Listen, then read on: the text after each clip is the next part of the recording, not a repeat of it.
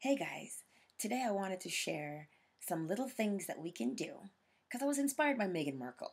She uses acupuncture and cupping, right? Now, I use those things too.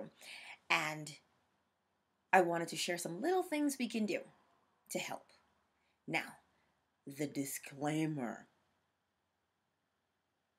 These exercises and things that we're going to do in the video are by no means a replacement for medical attention. If you need medical attention, please seek it out. Okay? Now, I'm going to have to take my glasses off for part of this because, well, you got to get at some places on the face. And I'll try not to squint because I won't be able to see you, but you'll see me. That's what's important here.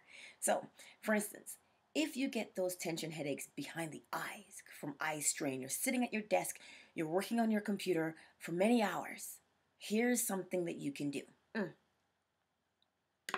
Now we see how kids, they do this.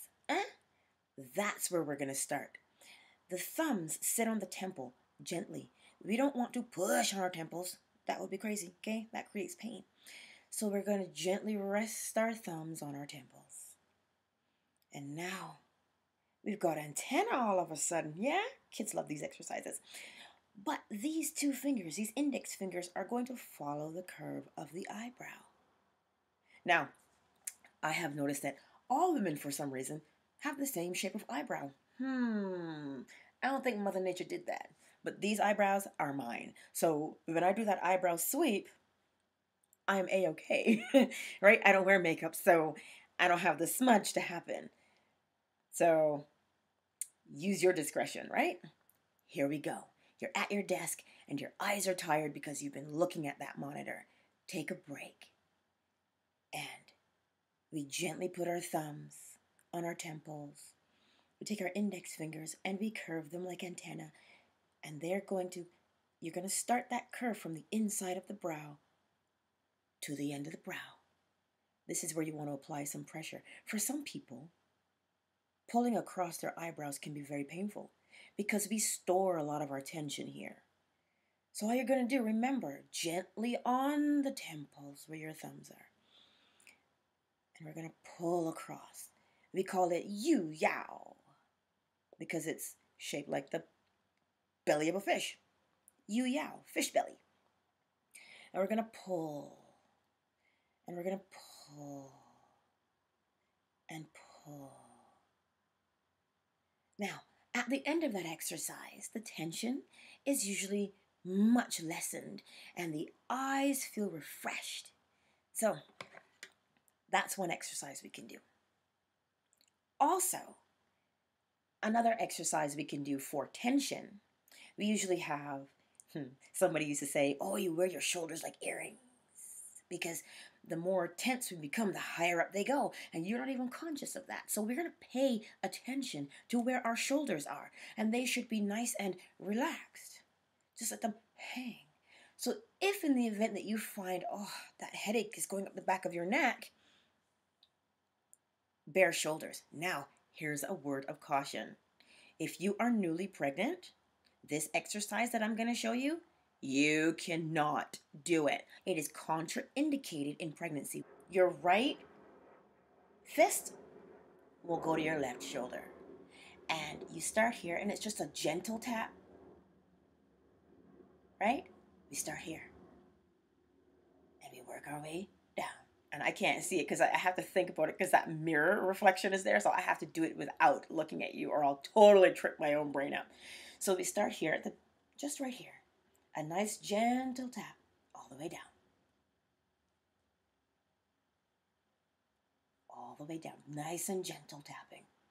And you're using this portion of the pinky because that knuckle, remember we start up here and it's a gentle tapping all the way down. Gentle tapping. A gentle tapping.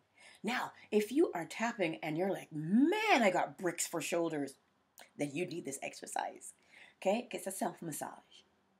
And now we're going to do it on the other side. Remember, a nice loose fist, and you're going to use that knuckle on the pinky, and we're going to start here. And we're going to tap all the way down gently.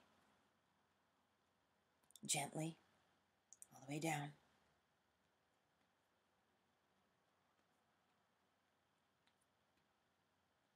See?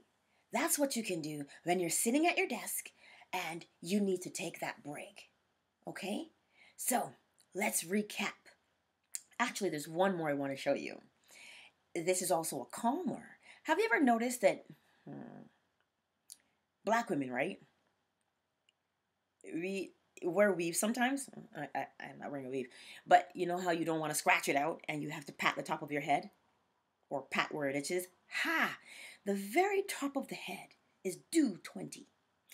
And you know, that is a very calming spot on the body.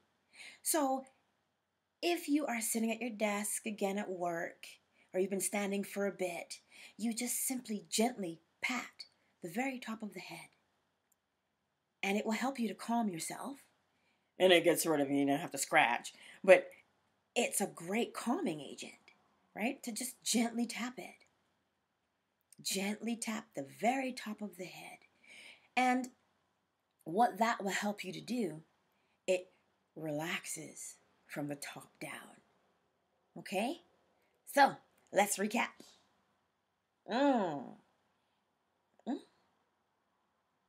A nice gentle pulling to help relieve any eye strain or eye tension.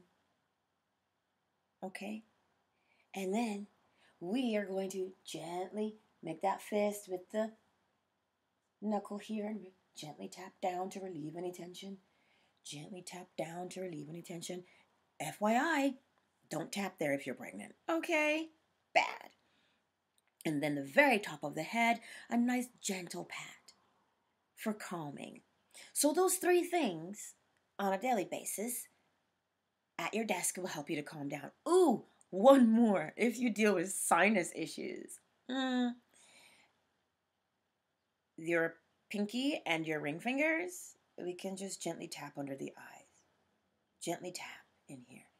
Gently tap in there. Gently. Okay? That'll help to relieve any sinus pressure that you may have. You can go up there if you want to. But you use that ring finger and the pinky because the skin under the eyes is very tender. And so we don't want to create wrinkles now, do we? We just want to gently tap in there. So now that you've learned how to relax at your desk, and that'll also energize you to get through the rest of your day. Much love.